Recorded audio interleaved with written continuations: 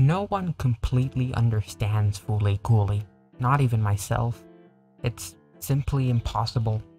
Although Fooly Cooly has been popularly believed to be a coming-of-age anime, I sort of disagree.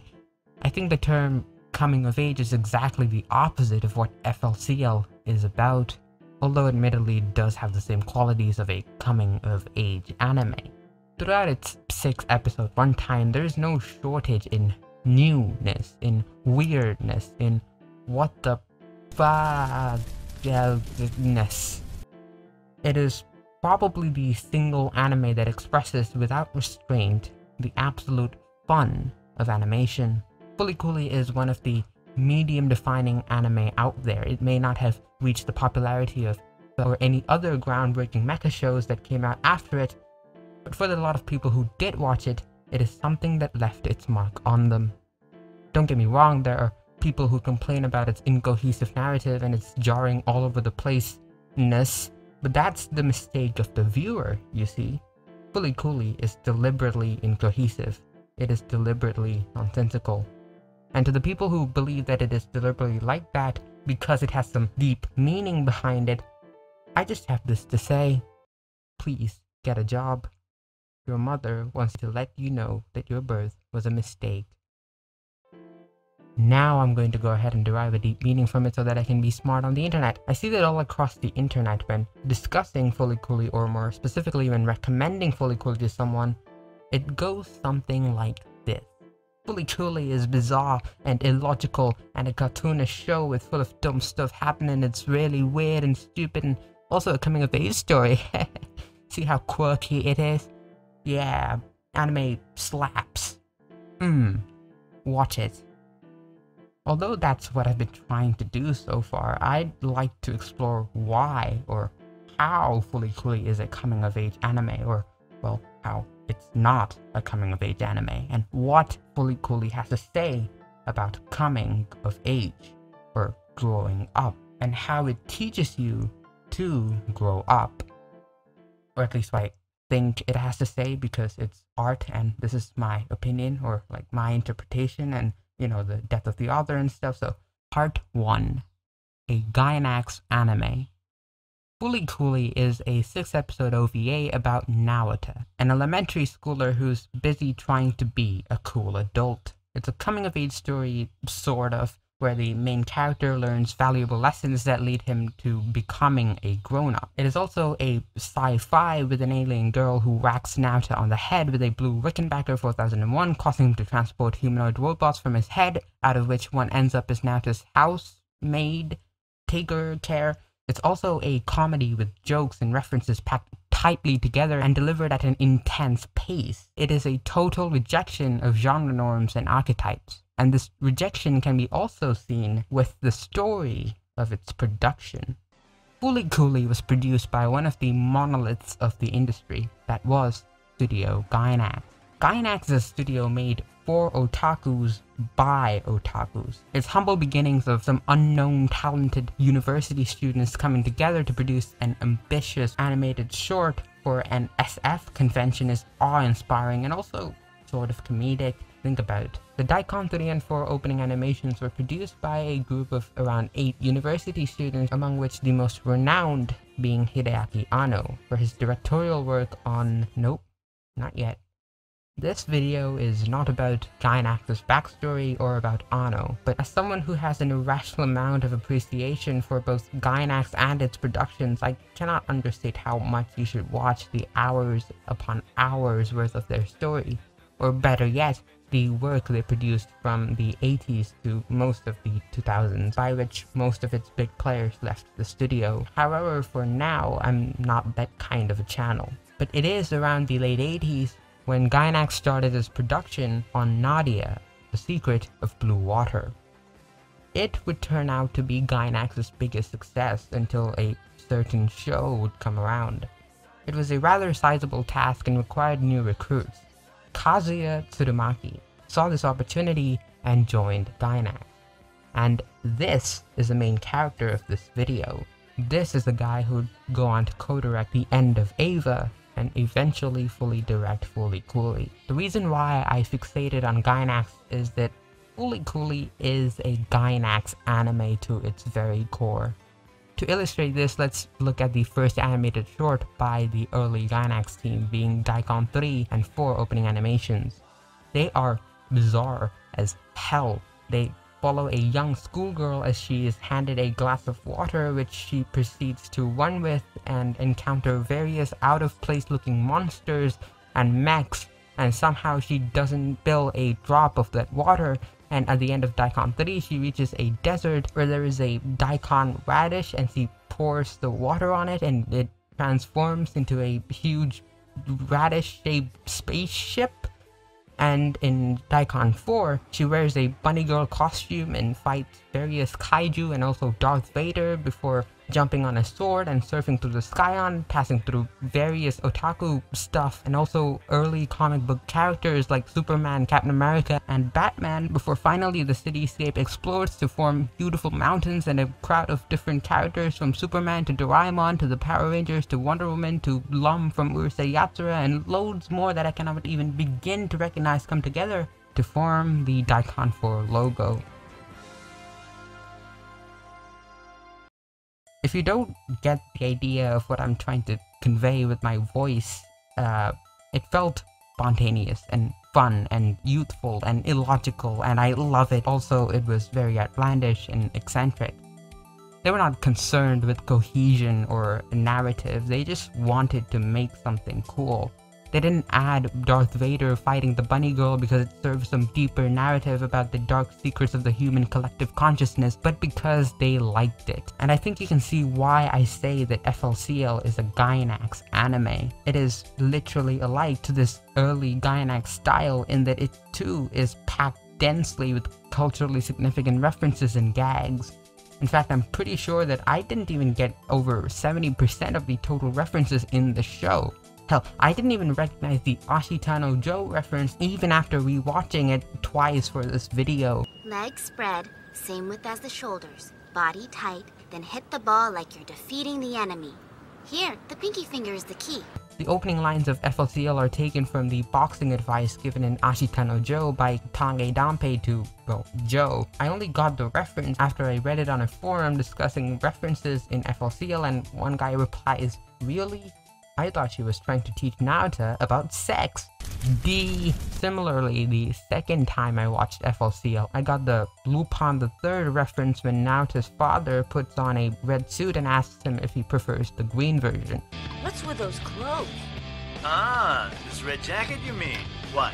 Do you prefer the green one, Naruto? Because I didn't know about Lupin the Third the first time I watched FLCL, and so I feel like if I go back to FLCL every couple of months, I may end up unpacking a whole new reference I hadn't known before, which is really cool if you ask me. Also, why do you think Haruko rides a yellow Vespa and uses a blue Rickenbacker 4001 to fight? It's pretty simple, because Tsurumaki thought that yellow Vespas and guitars were cool. That's it. What we need to realize is that when analyzing this anime, it's not the same as analyzing other anime. This anime is filled to its brim with stuff that Tsurumaki and the cast thought was cool, like the pillows. Fooly Cooly was in part produced by a record label. So normally, the record studio would use anime to promote their new idols. But Tsurumaki wanted to get the Pillows to do the music for FLCL because the Pillows were his favorite band. And that's another thing. Fooly Cooly's music elevates its atmosphere to a whole another level. In my previous video, I talked about how you feel nostalgia for a past you have never experienced. And Fooly Cooly is one such anime that evokes this sensation. The Pillows' grunge music, along with FLCL's angsty visuals, gives it an atmosphere that I can only describe as 2000s childhood. Except I've never really had that. Fooly Cooly is also a giant homage to the studio itself. For example, in my second favorite episode from the show entitled Full Swing, Haruko dresses up in a red bunny girl costume and rides her bass guitar while fighting the huge boner mecha hand cowboy thing that came out of Naruto's forehead. A big question that's asked when discussing Fooly Cooly is, Why is it like that? Why stuff your directorial debut with different random references and gags and an incohesive narrative? And the answer to this, in part, goes to Neon Genesis. What was that again? Evangelion. Evangelion's success, although a good thing for Gainax, shook the world of anime. Fans were not all pleased with the ending of the original series. Hell, the series itself was criticized as being hard to understand. Anno had created a story that managed to actually emotionally assault its audiences. The reason he could do it was through making Shinji a sort of a self-insert. Can you do this to me? I thought you didn't want me! Why?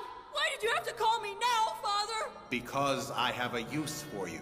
Tsurumaki said that Shinji being summoned by his father to pilot the Eva was like Anno being summoned by Gainax to direct Evangelion after he left the team during Nadia's production almost 5 years ago from then. Anno was not looking for a story that would inspire the otakus. What he wanted to do was to make a story for who they actually were, that being weak, socially inept, and even childish people much like himself. At that time in Japan, most families were similar in that the fathers of the family were usually workaholic salarymen who were mostly absent from the child's life. Tsurumaki himself stated that it was the case for his own family. Such a vulnerable anime touched the heart of millions, maybe not in the way they particularly wanted it to. Tsurumaki was given the co-director seat for the end of Evangelion. Although the end was an overwhelming success, the fans were not happy. They made the ending of the original series an inconclusive and a melancholic one because they felt that the triumphant happy ending that were the convention were just too used.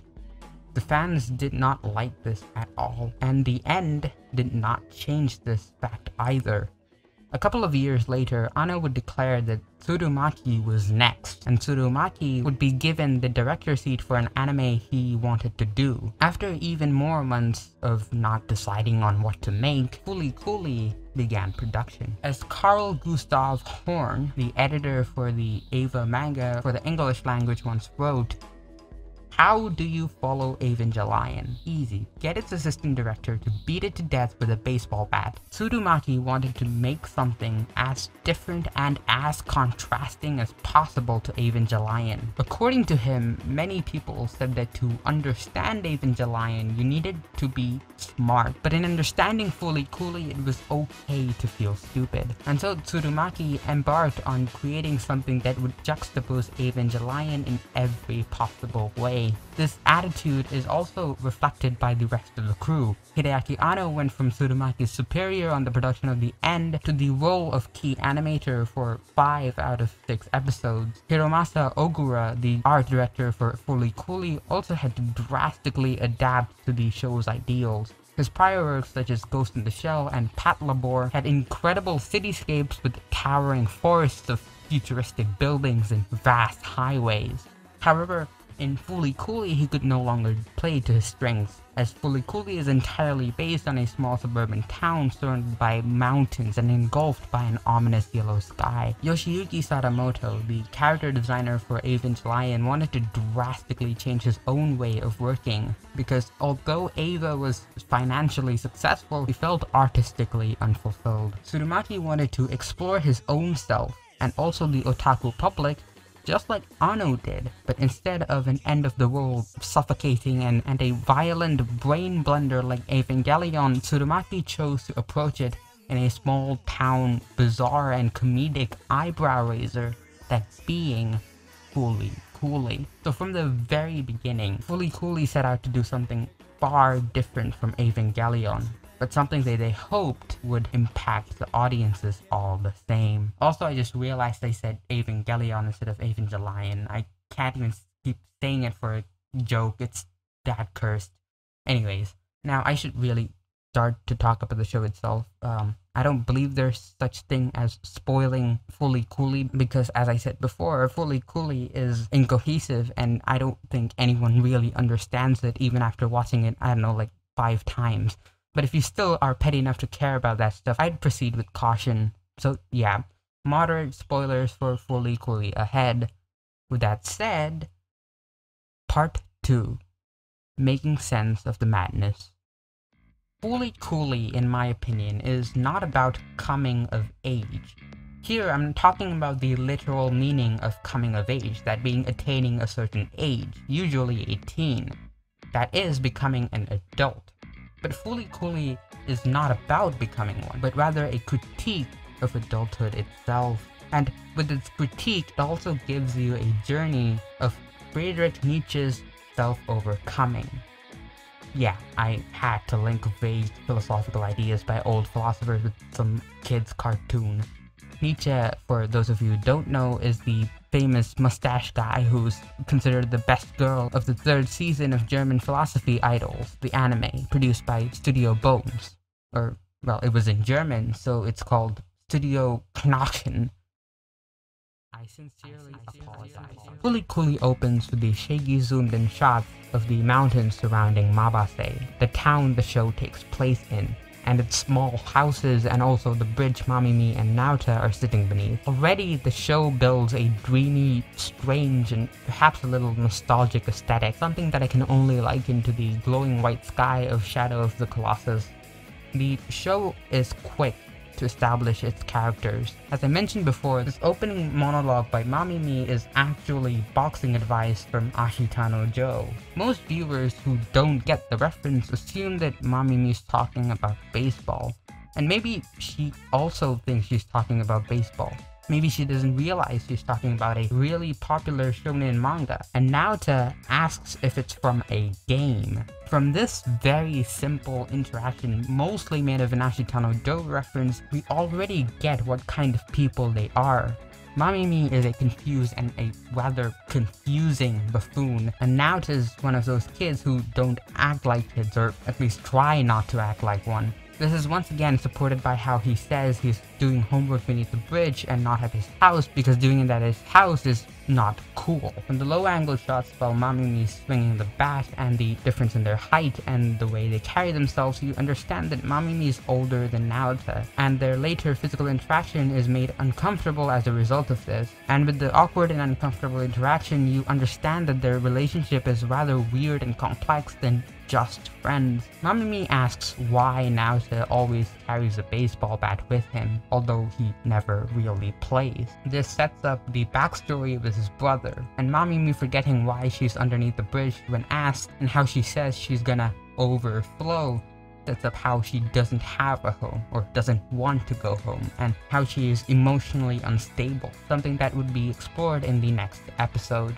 Haruko's introduction on how she can be seen spying on Naota and her nonchalantly biting into a bag of chips, and her later interaction with Naota, or, well, by interaction, I mean running him over, giving him quote-unquote CPR, that borderline sexual assault, and hitting him over the head with her guitar along with her peculiar and very distinct gnarly voice, indicating how she's not to be trusted, and also mystifying her character from the very beginning. And all this is the very first 5 minutes of the show.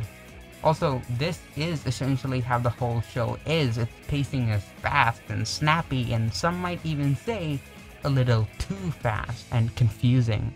Thematically, this is very in place. Haruko's entrance is like the entrance of puberty in a child's life. It's all of a sudden and unforeseen. And yet, as Naota says in the opening moments, it's nothing amazing, only ordinary.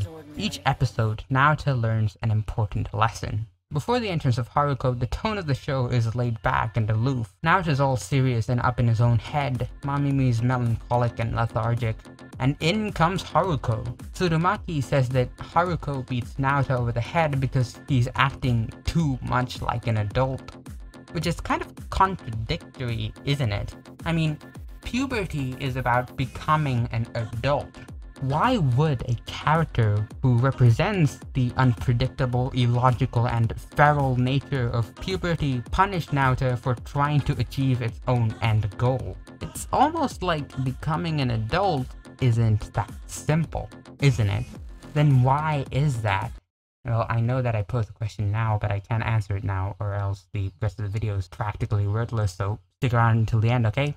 Tsurumaki once pointed out that there are two broad types of characters in the show. One, the right-handed people, like Naota and Mamimi, and most of the other characters as well. These people are imperfect, they act stupid and make bad decisions, they are immature and lost in life. And then there are the left-handed people, like Haruko and speculatively Naota's brother.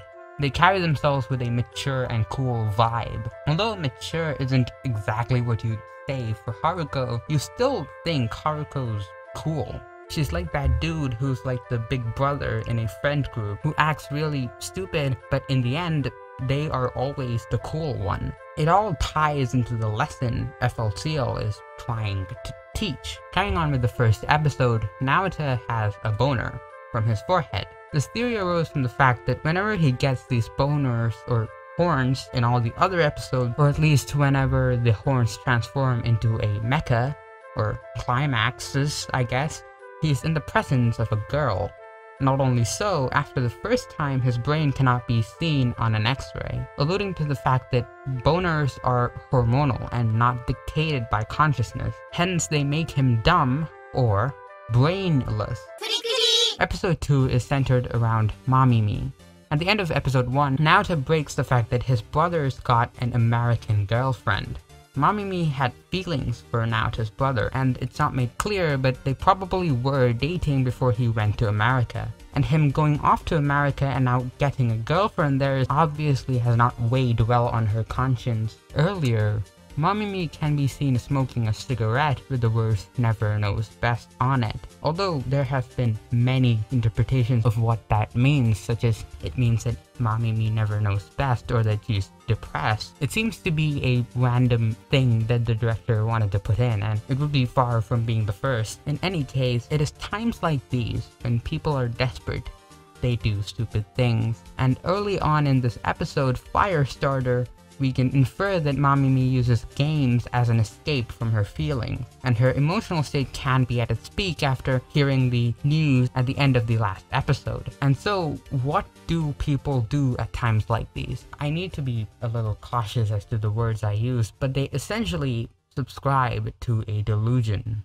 Or, stay with me, join a religion. Now, religion is a big part of growing up.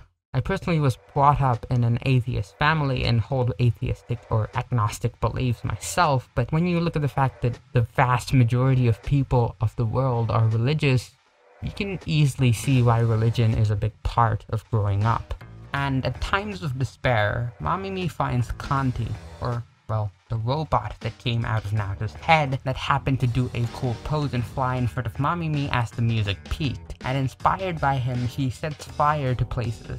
Hence the name of the episode, Firestarter. I'm not saying that this episode is a critique of religion, it is not. What it is, however, is Naota learning to be there for someone who he cares about and who has turned to extremist delusions such as that of the violent video game, and believing that Kanti is a god from that game as a result of her being emotionally, well, overflown. I say it's not a critique of religion because she still believes that Kanti is some kind of a god after the episode. How she and Kanti climb the tower and she sits on top of her and yells his name out in a very, very cool scene and says that it's still worth doing so. Lord of Fear! Help! You see, it was worth invoking his presence even after the prediction failed. Earlier in this episode, however, Naota smirkingly says that he's busy, and that he needs to take care of people after all. I'm too busy. Yeah, you're always busy. Because there's a bunch of people I have to take care of. See ya!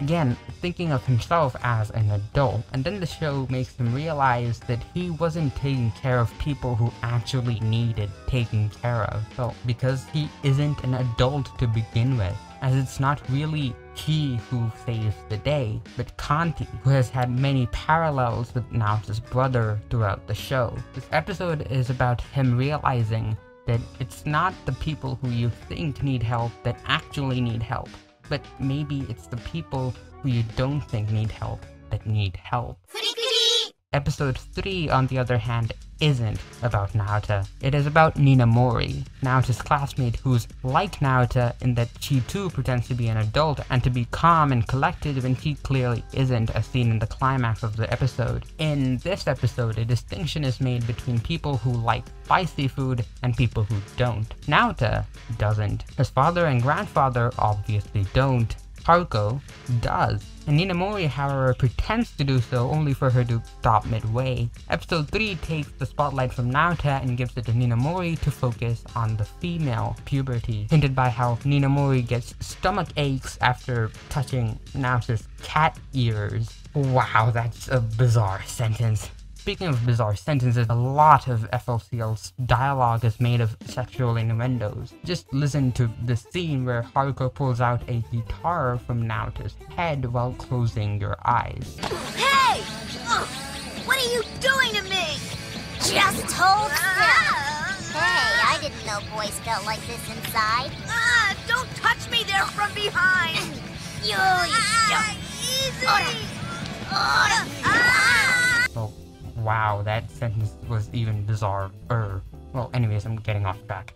Ninamori learns to stop pretending, or at least to start being a little more honest with herself and other people about her feelings. Notice how her stomachaches and her eventual transporting of a mecha out of her head only starts after her interaction with Haruko, only that instead of a guitar in the case of Naota, it's Naota's head that bashed into Ninamori's forehead. Her own growth is only initiated by Haruko, the symbol for puberty, and in the end she only started to grow the mecha out of her head after Naota escalated their argument by saying school plays are for kids, inadvertently calling Ninamori a kid, and then she calls him a kid, which made Naota slap Ninamori's hat off her head, which shortly leads to the transporting of the mecha. They are both obsessed with not being a kid.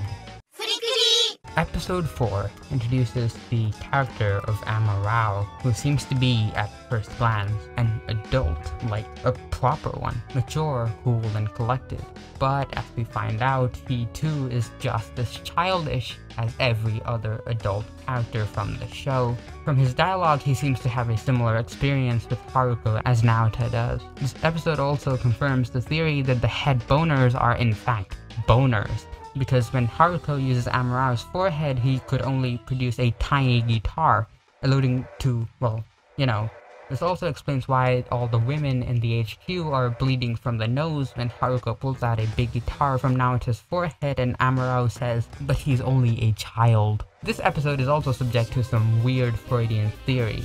To be more exact, the Oedipus complex. Naota's jealousy to his father as a result of his father seemingly getting too close to Haruko leads him to seemingly murder his father at a moment's notice. Although he doesn't really murder his father because his father was already dead, and then he rehydrates his decaying body and brings him back to life.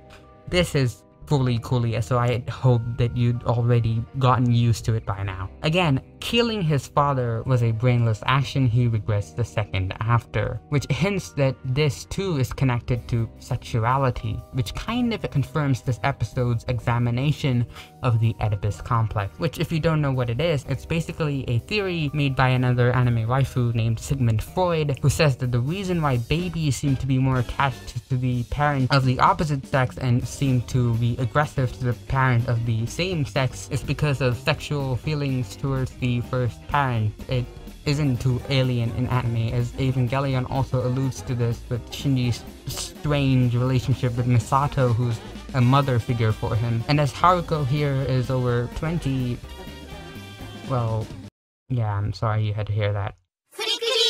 Episode 5 is probably the most bizarre out of the 6, and I'd say the least I have to say about. It's about Naota's grandiosity that materialized after him saving the city from a meteor bomb baseball thing last episode, or more specifically, breaking that grandiosity.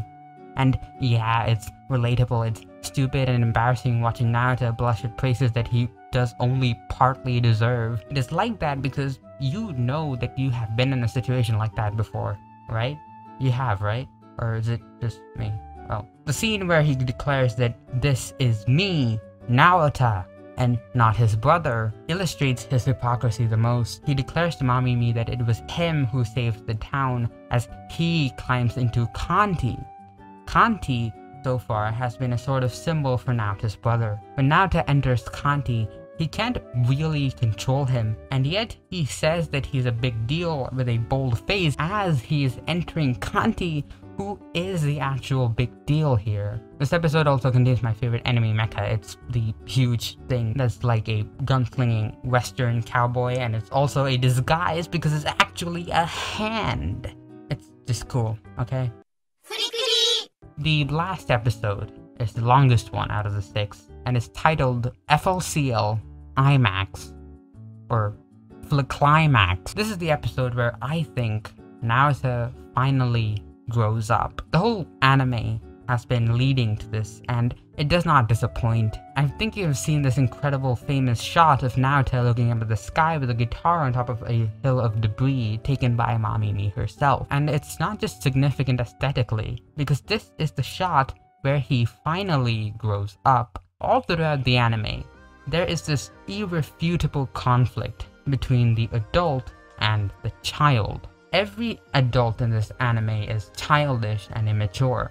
Naota's father, Kamon, is a self-serving, self-titled quote-unquote journalist who doesn't seem to care about his own son's wishes. This can be seen by how he allows Haruko to stay with them, and then later quote-unquote gets closer to her even though his son doesn't really like it, and acts really terrible to Ninamori after he writes a hit on her father. Amarawa wears big stick-on eyebrows and again acts childishly all throughout episode 5 and 6. His officers too act stupid and, again, childishly. And the same goes with Naota's teacher, grandfather, and all the other adults we see in the show. Even Mamimi, who's 17 and almost an adult, is selfish and does childish things. On the other hand, Naota and Ninamori are kids who act like adults. They try to suppress their feelings. They try to do the least selfish thing possible and be responsible. But in this state comes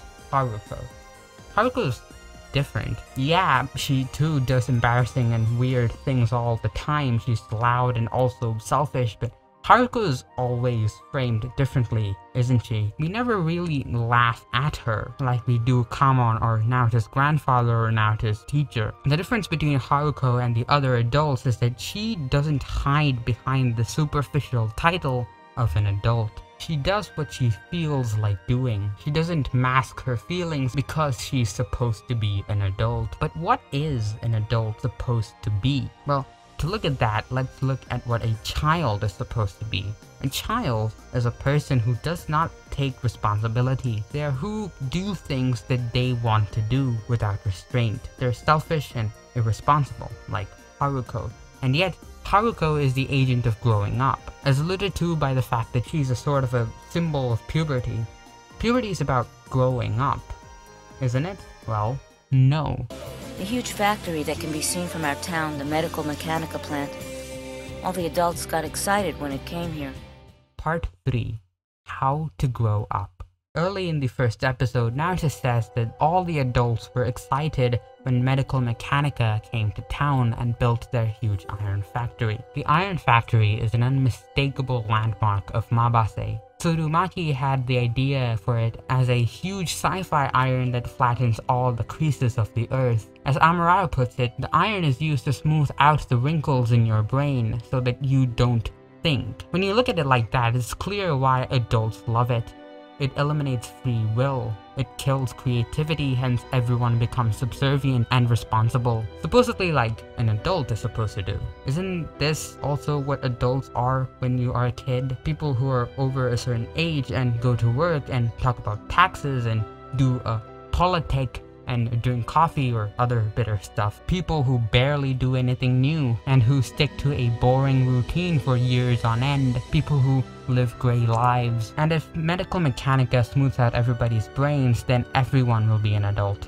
There would be no fire starters, there would be no cool fools, there would be responsible adults. And Haruko poses a threat to this. She wants to free the Atomisk, or the Pirate King, a being with an incredible amount of NO, or, well, you know, the power to teleport stuff from the brain, like Naota. In the final battle, if you want to call it that, there is this moment where Naota is in the middle and is given a choice to go with Haruko or go with Amurao. Amurao says that Haruko is selfish and doesn't care about anyone but herself, and that Naota is different because he wants to take care of his friends and family. He wants to help them, and that's only normal. He'd understand it if he were an adult. Naota chooses Haruko's chaotic childishness over Amurao's fake adulthood. I say fake because Amurao just becomes a bystander, a commentator, a speedwagon. He, although being an adult, doesn't try to stop Naota. However, Haruko also doesn't get what she wanted either.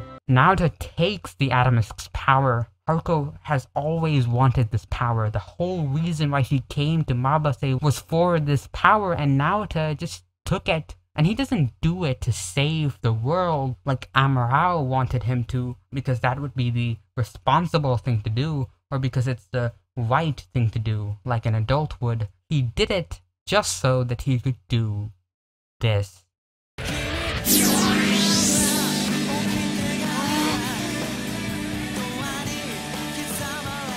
I love you. Naota took the power of an incredibly powerful being just so that Haruko would finally actually care about him for his sake for once, so that he could confess his feelings. His actions did not help Amurao. Hell, they did not even help Haruko. They did not help his friends, but they did get him what he wanted to do, and that was to confess his feelings. It was childish and selfish. And notice how when this happens, we don't get Naota's side. When he's been privatized, he's stoic and cool and collected. And right after the fight, he picks up Haruko's guitar and we get this iconic scene. Look at how he's holding the guitar. Haruko's guitar is a left-handed guitar, and in the episode Full Swing, we see that the guitar that Haruko pulls out of Naota's head for Naota is a right-handed one. In that episode, he swings the bat for the very first time in his life, and yet it is only with Haruko's help that he was able to send the bomb flying away. A normal coming-of-age story would have ended with that episode, where he learns to be confident in himself and be cool and take initiative without being passive all the time. But he doesn't, because he only swung the bat because he was forced to do it. And then in the next episode, he developed an immature grandiosity from it. But here, he quote-unquote defeats Haruko by doing something incredibly childish and stupid. And in the end, he picks up Haruko's left-handed guitar and learns to grow up. This is the message of FLCL, that to be an adult is just to pass a certain age, hence coming of age. It's superficial. It is essentially like having an iron smooth your brain out and having it release steam all over so that you act on your responsibilities and forget how to feel and act on those feelings. Because being an adult does not make you a grown-up, but it is only after embracing the fact that he's nothing but a child. It is only after Naota learns to be a child by being selfish, by accepting to work on his own feelings and not others, he picks up Haruko's left-handed guitar. By stopping trying to be an adult and numbing out his feelings and starting to embrace the child in him and to listen to himself, he grows up. I can't drink that, it's too carbonated. You really are still a kid. Naota's journey also coincides with Nietzsche's idea of the Übermensch. The Übermensch, or the Overman, or the Superman, according to Nietzsche, is the evolution of the modern man. He's the man who's transcended the herd, and all in all is a desirable man. So how does one achieve this evolution? In his book, Thus Spoke Zarathustra, Nietzsche says that a man should go through a 3-step metamorphosis of overcoming oneself. In the beginning, the person is a camel, a subservient being who obeys other people and societal norms and doesn't do anything individualistic or creative, and kneels to an unquestionable authority, like Naota at the beginning, trying to be an adult and trying to do what he thinks adults are supposed to do. like all the other adults in the show. And then he becomes the lion. He breaks free of his authority and starts to think for himself. Not only reaches this stage by the last episode, he leaves his class, he leaves his friends and runs away with Haruko. He begins to think for himself. But that's still not it, is it? This process will only end when he discovers what he wants to do rather than what others want him to. And this final form is called the child. The lion can only become a child when he defeats the dragon of Thou Shalt, the dragon which tells him what to do. In the last episode, although he becomes a lion, he still goes with Haruko, not realizing she's using him. And at the climax of this last episode, Naota defeats this dragon by not following Amara's instructions and also betraying Haruko by taking the Atomisk's power for himself. Here, he realizes what he wanted to do and does it. And through this journey, he becomes a child. He grows up, he overcomes himself, and this is what puberty is about. Puberty isn't about being an adult, it's about being a child. FLCL asks you to be more truthful to yourself, to be a little more selfish, a little more childish, because that is how you really grow up. There is no meaning to growing up. There is no one way to growing up. To grow up is to define growing up yourself. Growing up is not by sticking on big eyebrows and telling yourself to obey the societal responsibilities and not to question them, but by listening to your feelings and questioning generally accepted social norms and actually pursuing what you want to do. When you look at FLCL like this, it's hard not to see Tsurumaki himself in Naota's journey.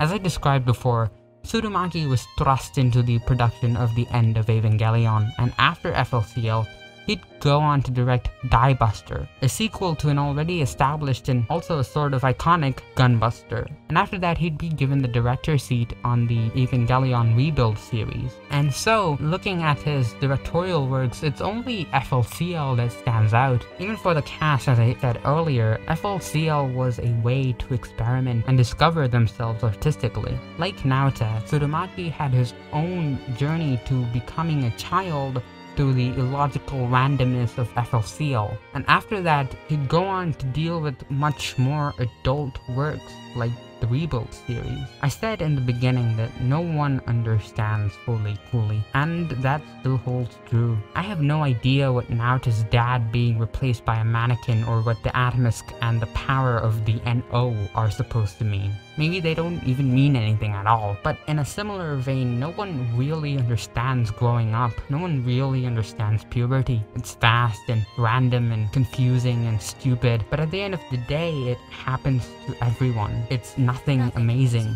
only the ordinary. I'd like to end this video with a quote from Tsurumaki in an interview where he was asked what he thinks truly growing up is. He says, "Oh no, I really don't know. But I'll start off by saying this. Let us all become children."